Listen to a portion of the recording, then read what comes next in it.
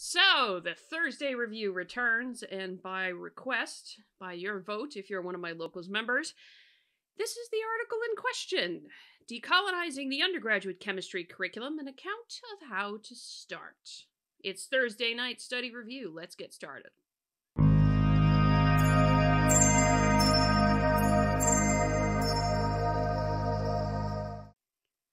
So, if you're a member of my locals, and you can see it scrolling down there at the bottom of the screen, if you are a member of my locals, I will be putting up a more frequently poll to allow you to vote on which article you want to see.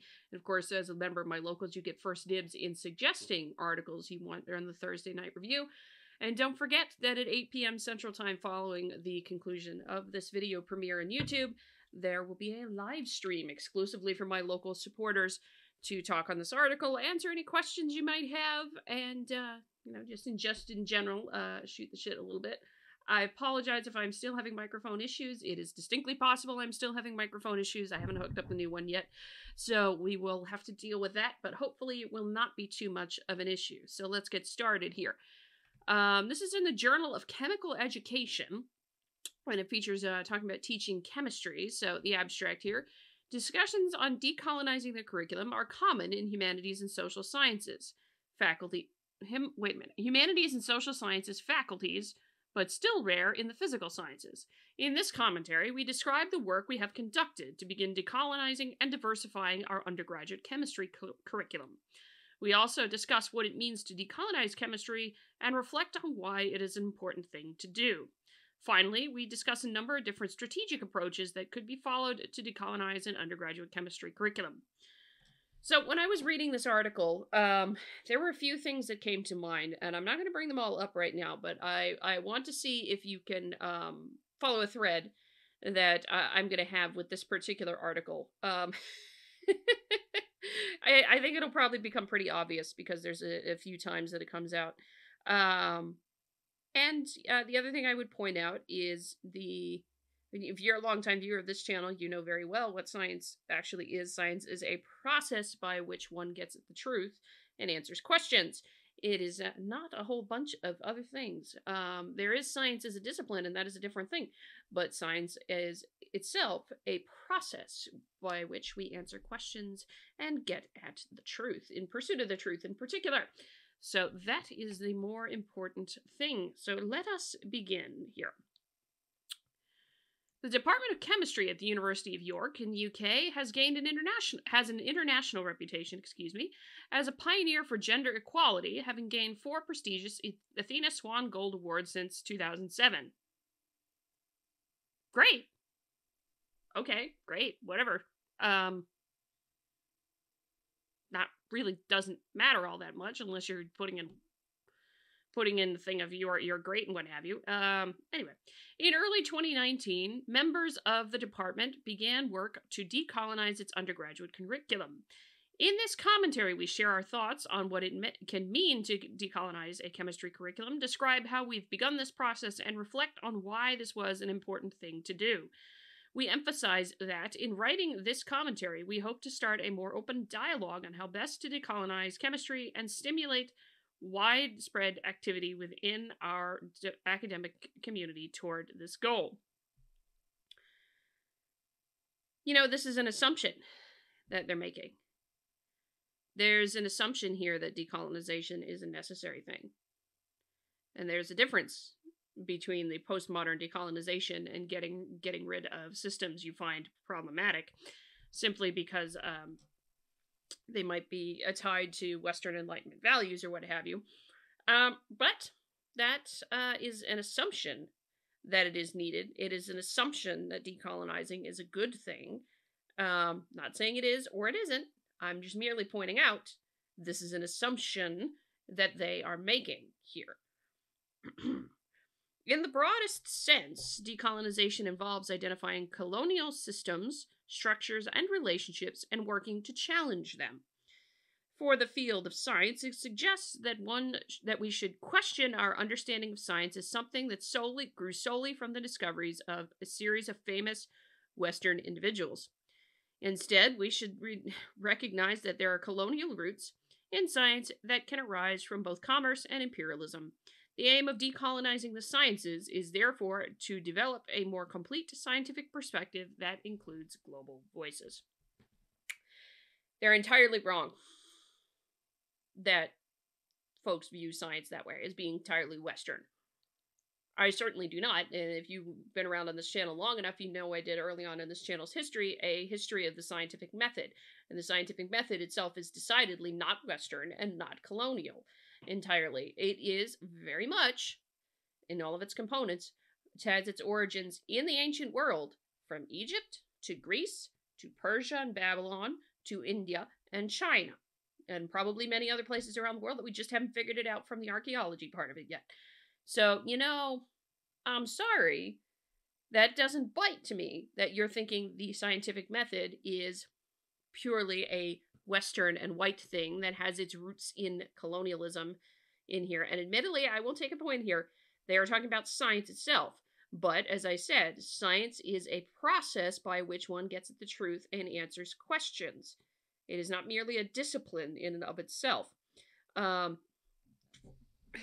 to say that it is only a discipline is very short-sighted and ignores the fact that the scientific process has its roots in the ancient world, well beyond what we know to be Western, and European. So I call that inaccurate that people do that there, because it's never, well, it may depend a little bit on the field. Like in my case, in my own field, there's a number of scientists from across the world, not white and Western, who feature very prominently in the history of climate science as it is. So again, I would point out that's not entirely white and Western and should not be considered so. But that is interesting here that they go with that. Again, I'm noticing the assumption that it is good here. And of course, the negative here in the framing is that, well, science is a mess because, it is supposedly all about Western individuals, and when it is not. Now, I'm going to say right up the front, I don't have a problem with teaching the full history of science, and I think it is a dramatic failure of many different education programs, not education programs, but many different curricula, and K through 12 and what have you, to actually to actually not teach that. I do think it needs to be taught, if only because you would actually have a very you would not have this nonsense of calling science colonial here, and having science have colonial and Western roots. And no, I'm sorry, it does not. Science as a process, science as a discipline, does not have Western roots entirely. It has very much global roots when you go all the way back to the ancient world, where the most key component principles of the scientific method and scientific inquiry come from. Be it from Arabia, or not Arabia, I'm sorry, Persia and Babylon, or be it from Egypt, be it from Greece, be it from India or China. That's very global in its nature. And as I've said many times, science is a global human enterprise. Has been, will be, for as long as it's around. But it is a process by which one gets at the truth. It is not solely a Western thing. It is not solely a colonial thing. In here, though there are certainly many famous individuals from across the world who are involved, and where I would wonder would be relevant in the curriculum would be, okay, how do I put this? Here's a question. How will decolonizing, their words, help the students' mastery of the material? Mastery of the basics of chemistry, if you're in undergraduate. How will it help with that? How will it make it better? How will it make it worse? This is an interesting thing. There's a great assumption here made that this is good, that this will be good. So define what you mean by good, right? And that's kind of what I'm missing with this.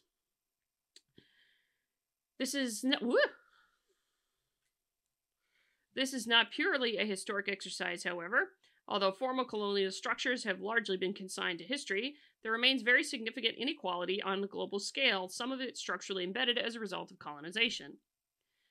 The problems and concerns of wealthier nations are often very different from those of the developing world, as are the resources available to solve them. Funding disparities mean that scientists and politicians in wealthier nations predominantly make decisions about which societal problems should be addressed and control the scientific narrative. This can leave significant parts of the globe disenfranchised in terms of access to science in order to solve its problems. Okay. Is the purpose of science to solve society's problems? We've talked about this before, and I've already hinted at it a couple of times. What science is a process by which one gets at the truth and answers questions that can be related to solving the problems of society. It is not necessarily always the case. For example, the mask hack study from a couple of weeks ago that I reviewed in brief, where they tried to demonstrate that pantyhose will make your mask fit better. Well, I'm sorry, that doesn't solve a societal problem. And it's not a very significant question either. But you do have those kinds of studies. So, no, it's not necessarily so that you're solving societal problems, and one could perhaps argue that perhaps it's not the purpose of science to solve a societal problem. It is the purpose of science to pursue the truth, and sometimes that doesn't always line up with a societal problem, regardless of whether you're in a rich nation or poor nation. And so that's a bit of a misnomer, I would call it. But yeah, it's a bit of a misnomer. And yeah, you can use science to help solve societal problems, but that is not the purpose of science. The purpose of science is the pursuit of the truth. And what scientific narrative? What do you mean by scientific narrative? In terms of what the solution to a societal problem is? If I'm going with the context that's here presented, then the scientific narrative is supposedly then surrounding what the solution to a problem is and whether or not there is a problem.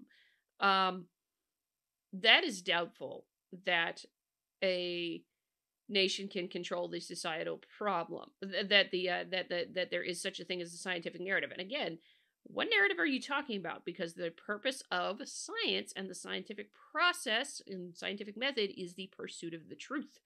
It is not in the slightest societal problems, and certainly not societal narratives. What did we have? We just had recently this whole thing on integrity, on preserving and protecting scientific integrity. That was the White House Office of Science and Technology Policy that is starting to draft that. And one of the things they harped on, partly to their credit, was, wait a second, we got to make sure there's not political influences in scientific practice and in science to maintain scientific integrity. So it would seem to me there's something of a contradiction here. Admittedly, this is the UK, so they may feel differently. Who knows? But I would hope, I would hope there's more interest in pursuing the truth than whatever specific societal narrative. Now, that's not to say, don't get me wrong, I'm not trying to belittle anybody in another nation or anything like that. That is not to say there's not problems. There's not to say that science can't be used to solve those problems. And indeed, I would like to see many different nations get assistance with the problems that they have and have access to the scientists they need to help not to solve the problems, to pursue the answers to the questions around those problems, and then make recommendations on what the society should do. And those are two different things. I'm just merely saying here that I'm actually very much for, let me make this perfectly clear, I am very much for science being used to address the questions relevant to the societies that they're in. What I am not for, and what I'm saying here, is that the purpose of science is not necessarily solving societal problems. Those are two different things. Absolutely, Science should be used to answer questions of relevance to all nations, and different nations should be able to have access to the scientists they need. That I don't have any problems with. And many scientists, if they can get the funding to do it, will do work outside their own countries of interest. So there's lots of scientists I know in the U.S. who do research for countries in other parts of the world that are a fair bit poorer. So that is a totally understood kind of thing. So no. My thing is, I don't think the purpose of science is to solve societal problems as much as it is to find the truth. Everybody deserves access to the truth, which is why everybody deserves access to scientific practice and scientists. Does that make sense? For a practicing science department, it was important for us from the outset to recognize that decolonization should not just be about consideration of the curriculum itself and aspects such as the inclusion of academic work from global cultures in our academic coursework. We should think more generally about how we teach and assess, and it should allow for the possibility of a culture shift that provides a space for different views and ways of studying. No one studies the same way. I've known a lot of students, none of them study exactly the same way.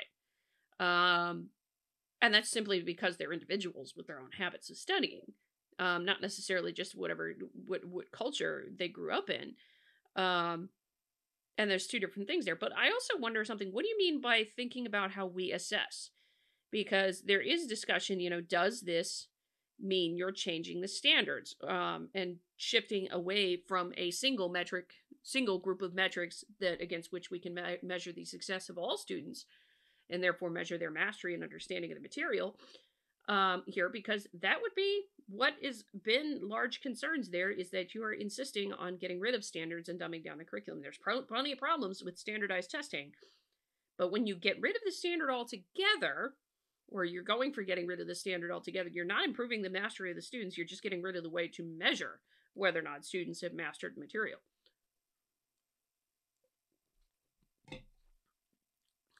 While acknowledging this broader educational aspiration, we focus here on describing our initial work, which is aimed at starting to decolonize our curriculum. Again, not shown anything about why decolonization is a good thing. Oh, why did we decide to start decolonizing our chemistry curriculum? Okay, let's see here.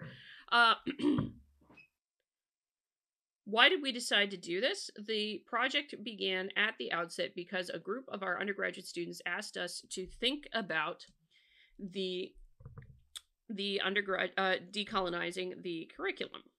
Yeah, to think about it. Following our initial discussions, the message from our students was clear. Decolonizing the curriculum was something that we should be doing and something that they strongly wanted us to do. Again, you're not showing why this is good. And I'm sorry, as much as the students may have wanted you to do it, the question of whether or not it is good is actually a much more relevant question in the implementation. And how do you measure not whether it is good? Metrics, involving whether or not implementing something improves the mastery students have of the material. That is actually more important than just saying the students really want us to do this. Not to say that should be discounted, that should be included as part of the discussion. But I have yet to see the authors of this point out why this is a good thing to do, whether or not it improves mastery. Let's see. We also were motivated to embark on this work by the growing body of evidence that reflects the fact that not all students are having equivalent higher educational experiences. You know what I would say to that is students don't have... Why? Okay. Students not having equivalent higher educational experiences. Yeah, in part because they're individuals. They're unique individuals with their own abilities and beliefs and talents and work ethics and a whole bunch of other things. So inherently, I would presume they're not all going to have an equal higher educational experience. You can't really get that if you have the diversity that is amongst individuals. At least I would presume that. In the UK, there's a 16.1% attainment gap between the number of high-quality degrees, first or 2-to-1, awarded to white UK domiciled students compared to UK domiciled students from ethnic minority groups. That it is a disparity. And the assumption here that they are making is that a disparity is equal to discrimination, and this is a logical fallacy called the disparity fallacy. Actually, just because there's a disparity does not mean discrimination is the reason. or in this case, colonization, from what they say here. That does not mean that. So that's logical fallacy from my standpoint when I'm looking at that. Let's see. Royal Society of Chemistry studies showing that the proportion of chemistry students from minoritized ethnic groups falls from 26% at the undergraduate level to 14% at the postgraduate level. Again, that's a disparity. That's a disparity that I agree is very real. You're not showing me why this disparity exists amongst the population there. Beyond ethnic minorities, problems persist for other underrepresented groups in chemistry, including, for example, women and trans individuals. We note that similar problems are acknowledged to exist in the United States. Disparities? Yeah. Absolutely. Absolutely. We strongly believe, as I said, disparities do not equal discrimination. Because that is absolutely a logical fallacy. That is a logical fallacy to say because there's a disparity, discrimination happened. No, there's plenty of other reasons why that might be. Not saying that discrimination doesn't happen. I'm not saying that. I'm merely saying you cannot say it is solely discrimination at this point. Like I said, yeah. It's the logical disparity fallacy. It's the disparity fallacy. Talked about it before. We strongly believe that our courses should not disadvantage any student because of their background or characteristics, and we should have an ongoing commitment to ensuring that all of our students have equal opportunities to thrive. Yeah, that's a statement that, generally speaking, I agree with. Doesn't mean every student's going to succeed, because not every student has the talent and the work ethic to go with it. And also, quality of the teaching sometimes is not also a good thing. Let's see. Universities UK published a key report in 2019 on closing the attainment gap. The report made a strong case that campuses need to become, quote, racially diverse and inclusive environments if students from ethnic minorities are to succeed academically. Yeah. When students from these ethnic groups were surveyed for the review, they reported that they did not feel a sense of belonging at a university. That's a lot of times when I don't feel like I belong at a university, but that's for some interest. That's for the campus free speech argument is the problem that I have. Taken together, the views of our students and the broader recognition that decolonizing the curriculum could play a role in addressing racial inequalities in university education provided a compelling impetus to begin the project. Did you catch the word that's there? There's a key word here. The broader recognition that decolonizing the curriculum could play a role in addressing racial inequalities in university education, which is to say, they have no evidence this will work. They have no evidence this will do what they think it will do in terms of making people feel more welcome. You have no evidence of that. You also have no evidence of the other thing that actually does matter quite significantly, whether or not this will improve students' mastery of the material. And so that's something I would point out, is that it does not seem to really make that case. It really provides no evidence that this is going to be good in any way, shape, or form. No empirical evidence of that in this is presented, to my knowledge. I could be wrong, but to my knowledge. Let's see. First formal step of our decolonizing project was to form a steering group. This is just an observation, having been in academia so many times. Not so many times, having been in academia for quite a number of years now. Yeah, when in doubt, make a subcommittee. Make a steering group, make a subcommittee for something. It's need more bureaucratic stuff going on, right? Certainly makes for interesting things that way. Let's see. At its first session, terms of reference for the group were agreed to, and initial discussion took place around what decolonizing could mean for our department. Again, are they talking about if it's good? Are they just all assuming it's good? And everybody in there was interested in decolonization in that steering group. So, are you saying it's good? Where is the justification that this is good. Like I said before, the authors already admitted, could play a role. They have absolutely no evidence that this is a good thing and will produce good results for the college. It was agreed that the first action of the group should be to communicate with the department about decolonizing chemistry and explain why we believe that this was an important action for the department to undertake. You know, you haven't mentioned it at all in this article yet. You've told me pretty much that it was the impetus was your students and some disparities that you've noticed, and the idea that maybe this somehow will fix the disparities. But there's no evidence that it does. So in other words, you haven't actually shown me at all in this article why this decolonizing thing is good, that you had to do it in your own department. Let's see. Communication is essential at the outset of decolonizing project, although decolonizing is commonly discussed in EDI. I would prefer to say DIE or DIE at some points, but anyway, equality, diversity, and inclusion arenas. Knowledge of it among science academics is likely to be sparse and potentially controversial. There is belief among some scientists that decolonizing STEM would involve removing the teaching of well-established parts of science or somehow dumbing down the curriculum. Furthermore, some scientists feel that because science teaches objective truth and well-established discoveries and facts, it does not suffer from colonial influences and attitudes, and that such treatment is unnecessary. Science itself does not, because science is a process by which one goes after the truth.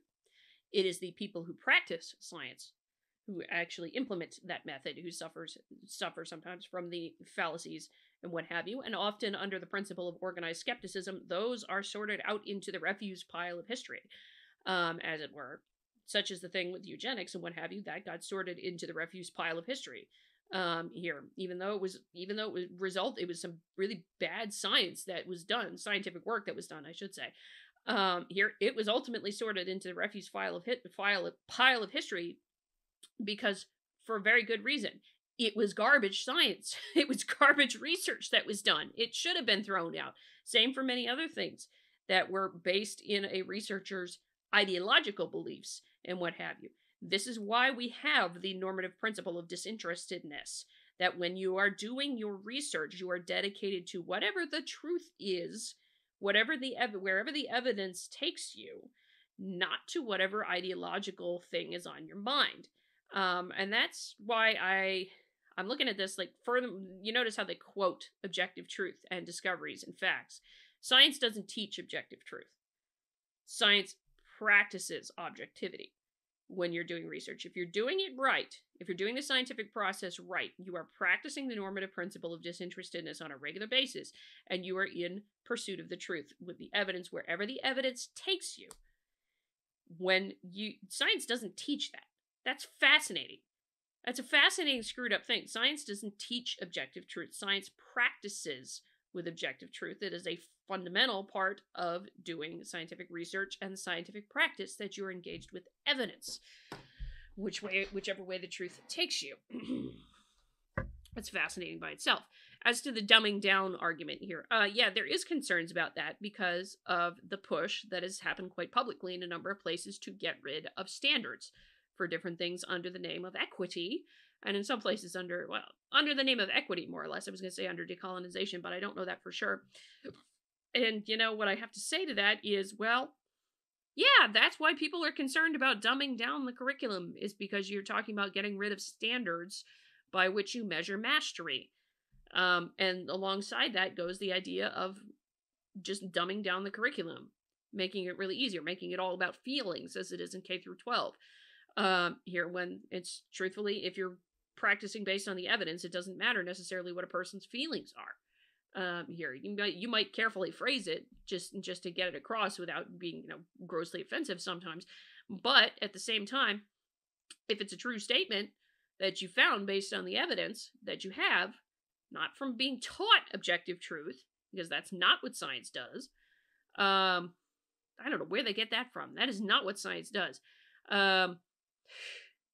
Science practices objectivity and disinterestedness if you were doing the scientific process right, but it does not teach that. It often does not teach. This is something I would love to see. Okay, here's a deal I would take tomorrow. teach an awful lot of science history, put in everything that you want, but also teach correctly the philosophical side of science, the philosophy of science, which is to say, teach things like the normative principles of science and the principles of scientific inquiry, because those things are not taught in any college science curriculum that I know of. I could be wrong. Admittedly, I haven't looked through them all. At least they were not taught in mine, just to use myself as my anecdotal evidence. They did not teach those principles in any of my science courses in college. They did not teach them in any of the science courses I took in college. So that is a deal I would take tomorrow. We'll take the history course, but also include on top of that the proper understanding of scientific philosophy, the normative principles, the principles of scientific inquiry, where the scientific method actually came from. Do that tomorrow. And that might be a deal that I would take. Okay. So let's see. There's the supposed things here. And again, science doesn't teach objective truth. It practices with it. It's a fundamental assumption. Well, not a fundamental assumption. Science works with the truth, with evidence, and with reality. And if you're thinking about it, the correspondence theory of reality, too. Whereby, if it exists in the real world and it's connected with evidence, well, then that is something that is true and real. That is a very crude way of saying it, but that's one thing to look at, is the correspondence theory of reality. Despite EDI being well established and widely, we encountered such objections early in the project in our own department, despite EDI being well established and widely accepted. No.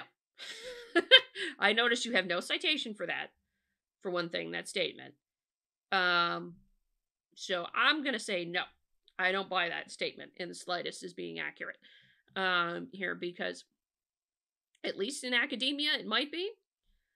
I doubt it, because there's quite possibly a significant number of academics and staff who don't like it and just won't speak up, and don't accept it and won't speak up as loudly as they could.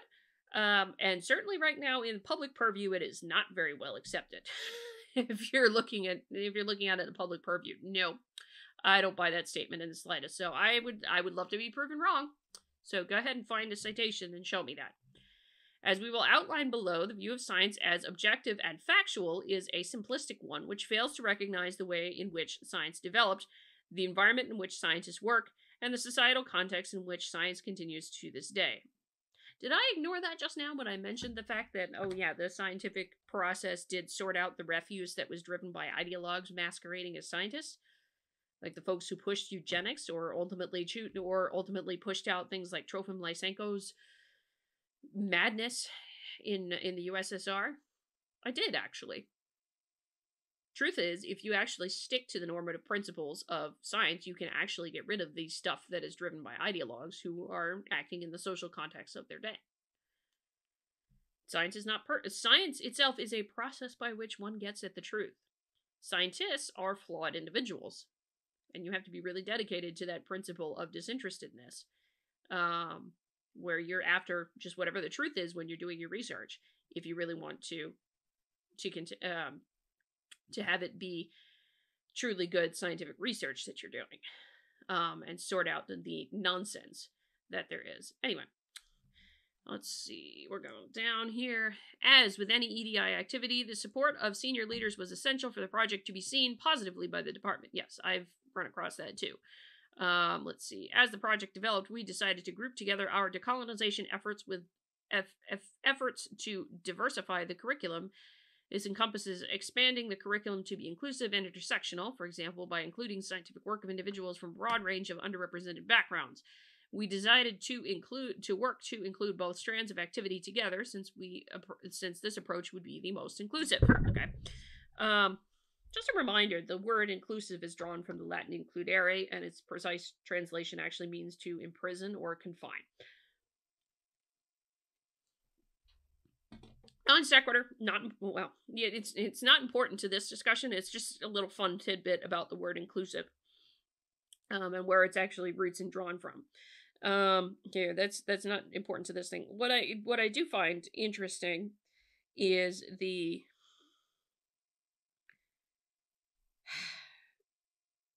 let's see, how do I put this?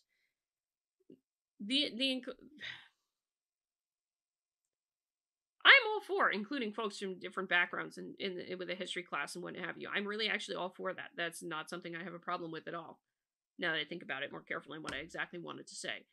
The real question is, what are you going to do with respect to what has been traditionally taught, and how are you going to characterize them going forward in your curriculum?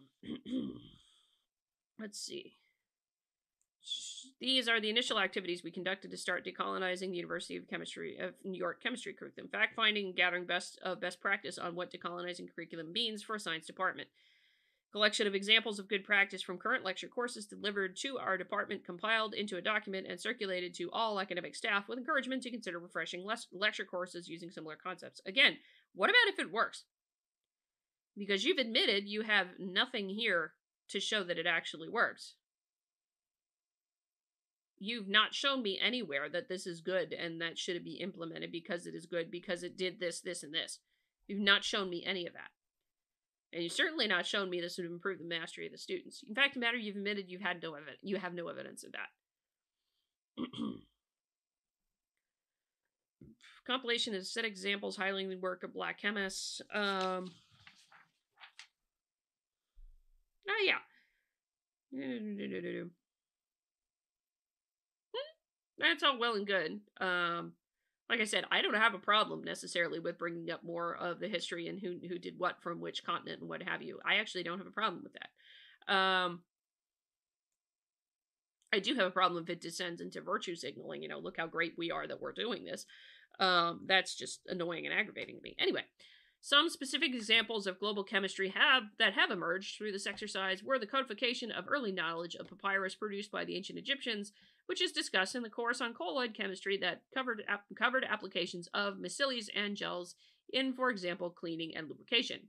In a medicinal chemistry course, a global approach to the study of medicine is taken, highlighting the contributions from ancient China and India, the Arab world, and indigenous Aboriginal cultures. I actually don't have a problem with that. But you've made my point here that I was trying to make earlier. Science isn't Western. Scientific practice isn't Western. There were a tremendous number of cultures that in the ancient world that developed the practice of science, the scientific process, the different components, and you've actually just shown that to me. And I think actually that whole paragraph after that, if I remember correctly, is the same thing. Yeah, where it's just showing the work of individual. I don't have a problem with that. Have those things. Talk about it. This is great. Would love to see more of that, but like I said, pair it with a course on what is the philosophical things of science and why they're important, the normative principles of scientific inquiry, all of that. And then, yeah, you got a deal that I would take tomorrow. A history of science course that's on that, and a philosophy of science course that's on that. That's on the components of philosophy of science. Anyway.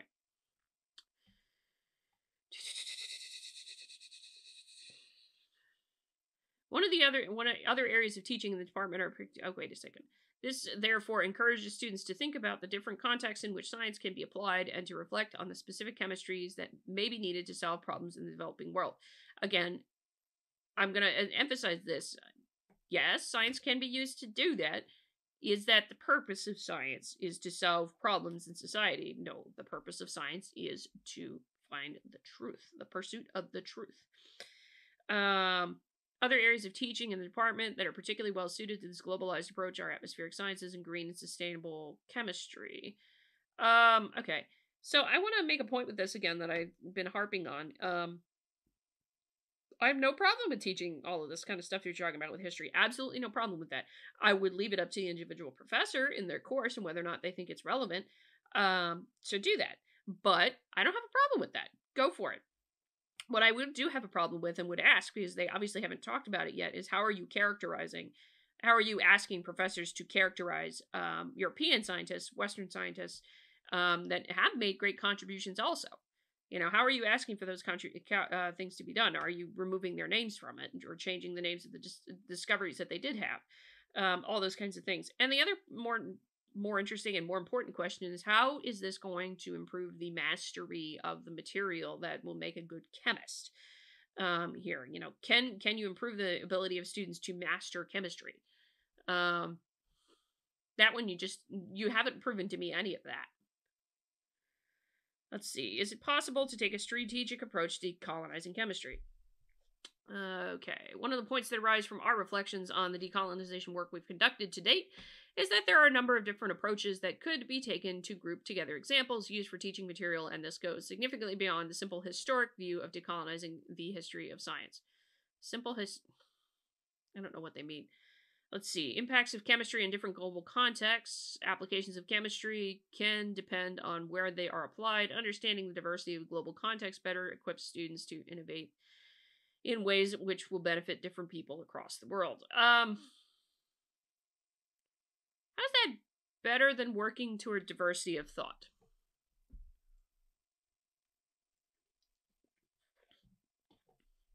Or is it the same? Could be the same. I'm just actually literally just asking a question. I'm not being denigrated, not being critical of it at all. It's more so just asking a serious question here. How is it the same or is it different from diversity of thought? Because, that's something that is important to me, very much so, is the diversity of thought. Diverse histories in chemistry and science. History is focused on European and North American. Why not have a history of science course? That's a required part of the major. Why not have a history of chemistry course that's a required part of the major? Why not have a history of climate science course or something like that? Why not do that? That's a required part of the major. Like I said, do that and a scientific philosophy course. Have them both be parts of the major. That actually I would think would be useful here, and actually teaching what those are in terms of the traditional thing. Even a history of the scientific method course would be something that would be valuable. Let's see. Role model scientists from different backgrounds and cultures. The importance of role models is well established in STEM. Inclusion of such role models, either as educators or examples, can foster a sense of belonging among minoritized groups and encourage them to see that they too can achieve success. Why do you have to have a role model that looks like you? Why do you have to have it strikes me as remarkably patronizing and condescending to say that a student can learn better if they are learning from someone who looks exactly like them. Why not ingrain a culture in which, yeah, you may not look like me, but I still see you as a role model because you're the chemist I know I can be.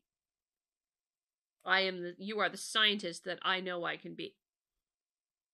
And in that sense, it would not matter what the person's culture is, where they grew up, where the background history is, or anything like that, because you know what? I see you as a great scientist and I can be that too. And part of this is the human aspect of getting to know somebody who is not like yourself and being able to recognize, oh, they can keep those other things about themselves as who they are and still be a great scientist. I want to be that. That's my role model. Why can't we have that?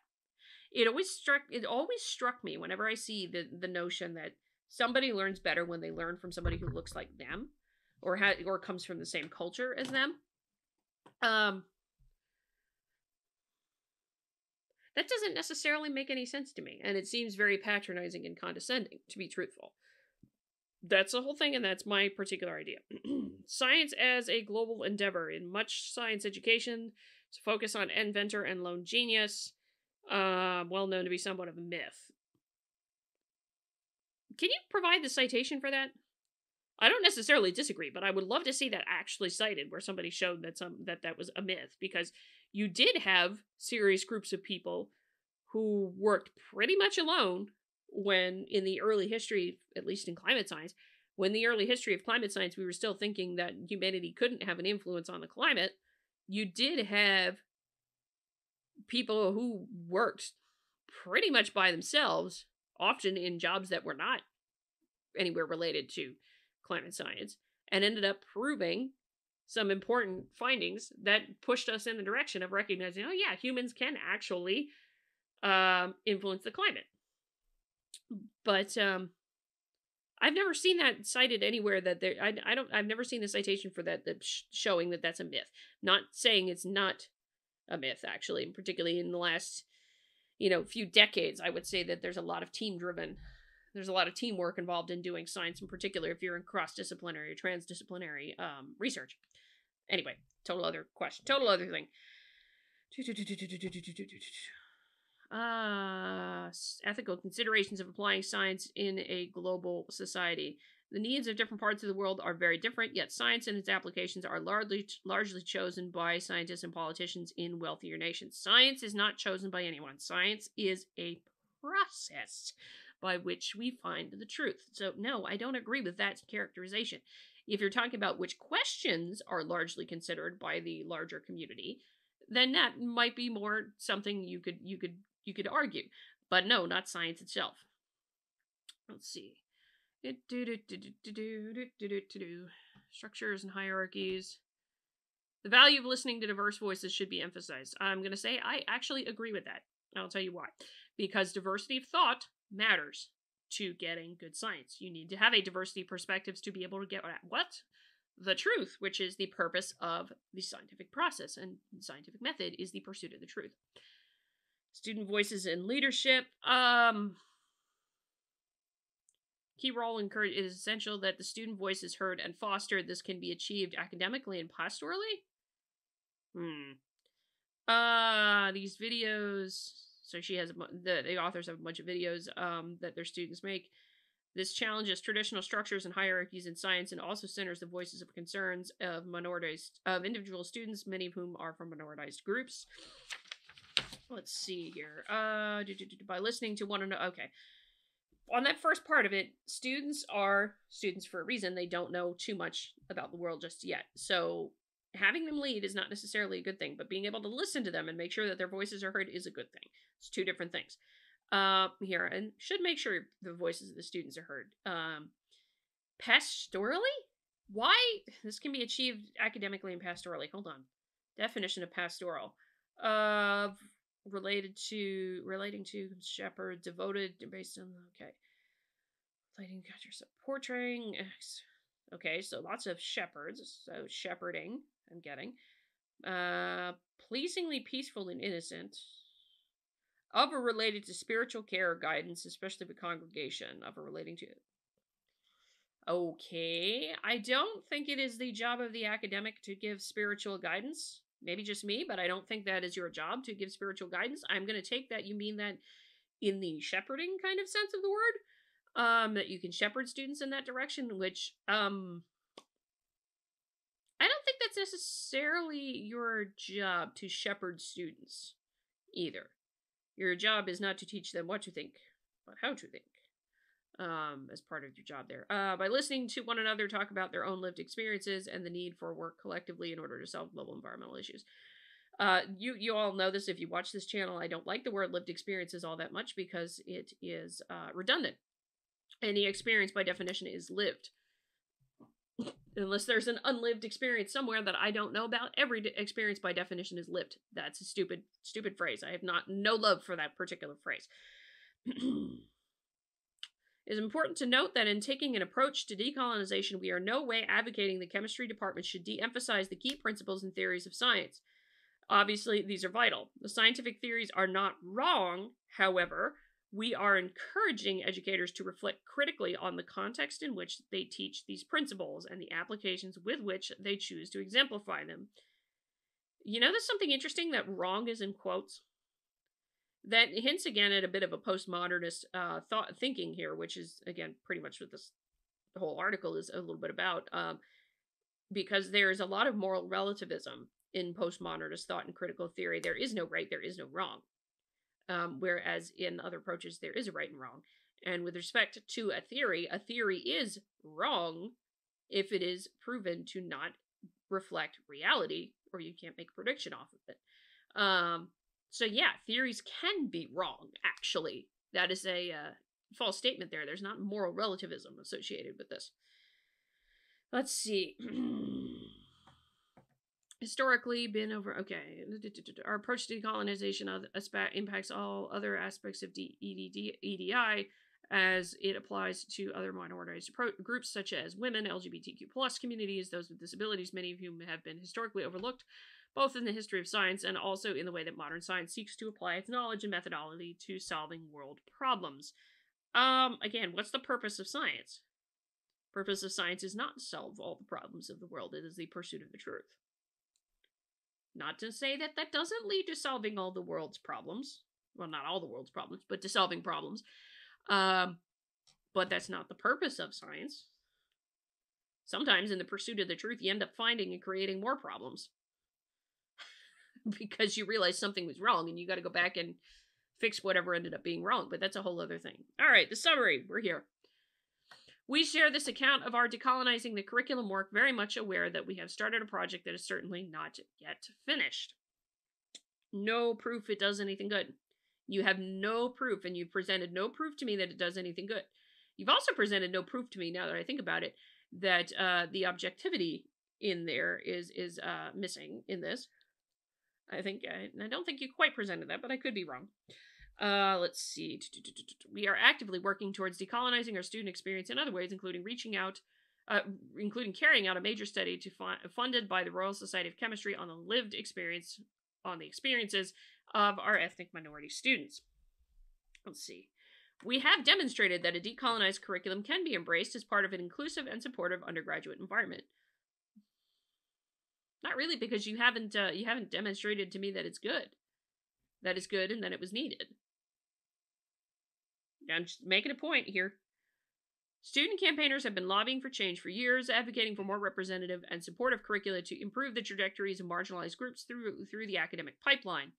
We hope that by sharing our progress at this point, we can inspire greater momentum toward a vibrant, decolonized, and diversified curriculum across the international chemistry community. Okay, so that's it. Funny enough, though, do you know what they never did? They never showed whether it's good. They never showed whether it'll improve the mastery of the students with respect to the basics of chemistry. They never showed whether it would improve anything with respect to what they showed there. In fact, they admitted they have no evidence for that. So do you get what the theme is for what I've been talking about in this video? You can always ask. Remember that sometimes when you go further enough into a field or something gets incorporated into general knowledge, citations end up disappearing. The authors assume here, are assuming as a generality, hey, decolonization is good. How could it be bad? Decolonization is good, according to these authors. But yet they never proved it. Never demonstrated why it was good. Never demonstrated really why it was needed beyond showing me some disparities and saying that their students wanted it, which is fine. But they never showed it was good. Never showed it would improve mastery. Never showed it would even fix the problems that they're talking about with disparities at all. Which I suspect it won't, because it's certainly not just discrimination that causes those disparities. Here. So, that would be the lesson I would take away from this article. Beware of the generalizations like that. And always ask, can you prove it? How do you know this is good? How do you know this will be a good thing? Where is your evidence? As I said, science is about the pursuit of the truth. Science is a process for answering questions in pursuit of the truth. And it is very much an evidence-based thing per empiricism, which comes from the Golden Age of Islam, actually, where we get that critical component of physical sciences is the Golden Age of Islam, where empiricism was first created as a concept. And so there is all of that. So I would demand to know, with this, because it was never shown, it was never proven, what is your evidence that this is a good thing? Not that you think it could be a good thing, but is a good thing. That it will work to reduce the disparities that you're talking about, and that it will improve the mastery of chemistry material. Those are the two things that I would want to know, seeing something like this. And those are the two things you should ask if somebody's coming to you asking about decolonizing curriculum or decolonizing something else. Can you prove this is really good? And I want to see your evidence. I don't want you to tell me you have evidence. I want to see it. What do you think? Let me know in the comments below. And if you like this video, hit the like button on the way out the door, comment on the video, share the video, subscribe to the channel, all that lovely good jazz. And don't forget, of course, at 8 p.m. Central Time, exclusively for my local supporters, which you can see scrolling across the bottom of the screen right now, we will be having a live chat on this particular video. So I hope you will, this particular article, amongst other things, and questions about how to deal with decolonization. So feel free to come on over and join us in locals to chat about that. Until next time, I'm Adrian, and I hope you all stay curious, my friends.